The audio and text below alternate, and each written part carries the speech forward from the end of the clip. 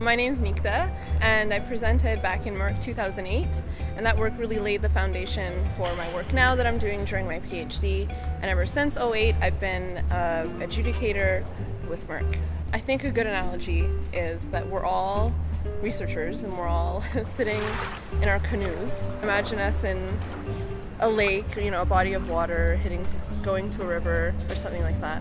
And we're all researching different things, right? We're not all there for the same reason. Some people are researching better fishing methods, or some people are looking at how a canoe is made, or other people are looking at what animals are in the water. We might be in single canoes, double canoes, we're all just separate. And what MURC does is a couple really fantastic things. MURC is able to bring these people who are all studying different things together.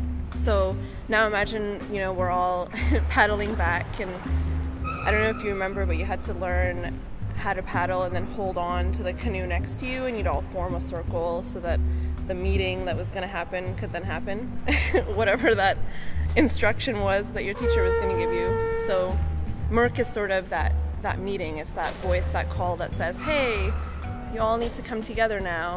Some people may have been moving really quickly, some may have been moving really slowly, but either way, we're all here now, and we're able to learn what everyone else has been doing. We're all sort of adding to the lake or the river.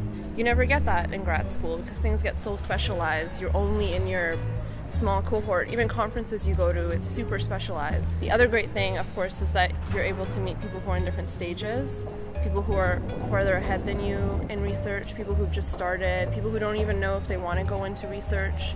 And the third thing is that the circle that's happening in the water, it's not like in this far distant, place really far away from the shore. It's really close to the shoreline. So people who aren't even in the lake, people who are just like standing on the shoreline, can be part of the conversation, and they can be learning about what everyone's doing who's in that water. That circle feeling of everyone just like forming the circle, to me it's a really great feeling to be able to do that, to all just like hold on to each other's canoes and share those stories.